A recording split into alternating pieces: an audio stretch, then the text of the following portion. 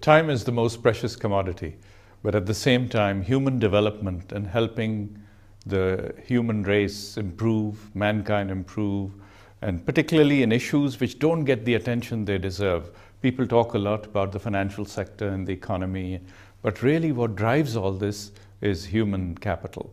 And to develop human capital, you need healthcare, you need education, you need skills, and much more. So the reason all of us put in the time and effort in this emerging market symposium is because we can improve the human capital of the world at large and of developing countries in particular. Emerging markets are a very popular group of countries at the moment because they have higher growth rates, they have more reform, more opportunities to develop and grow, but they also have many challenges. And one of the major challenges in emerging markets, as we discovered, were the human development side. So this program started 3 years ago, and we started the process by focusing on healthcare. Healthcare is a big field, but what we do here in these seminars or symposium is bring in experts from the world. And the draw of Oxford University and Green and Templeton College is very strong. Most people want to come on their own, and they want to give us the time. And our role here is to get people to come together, share their experiences, share their knowledge, combine practical experience with academic knowledge and research, and come out with suggestions which the world at large can benefit from. Ladies and gentlemen, the only constant in life today is change. I think the Emerging Market Symposium has certainly exceeded my expectations. At the same time, we need to do more and more. Now, one of the key drivers of this symposium is the sponsor, CNC Alpha. They gave us money to get the program going, and we could then attract all the right people to contribute to this effort. Secondly, I think we brought in quality people.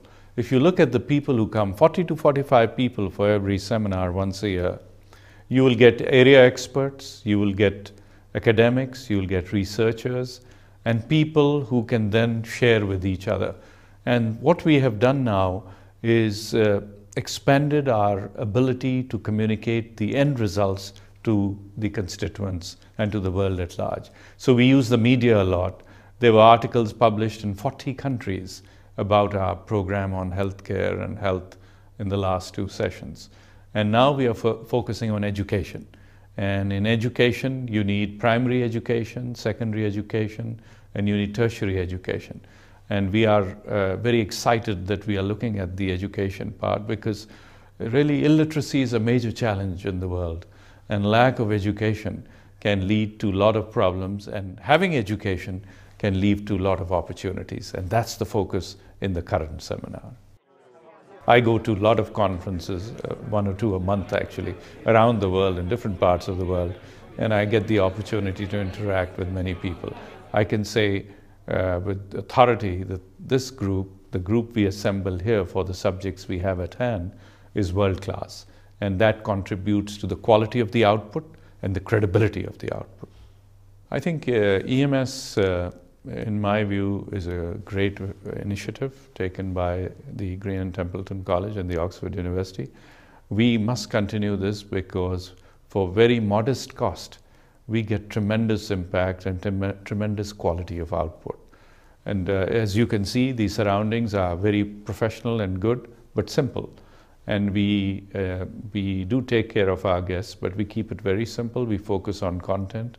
We focus on bringing the best in the world, and it's all volunteer work. People really spend their own time, people spend their own expenses in most cases, and the sponsors really help provide the fabric which brings all of us together.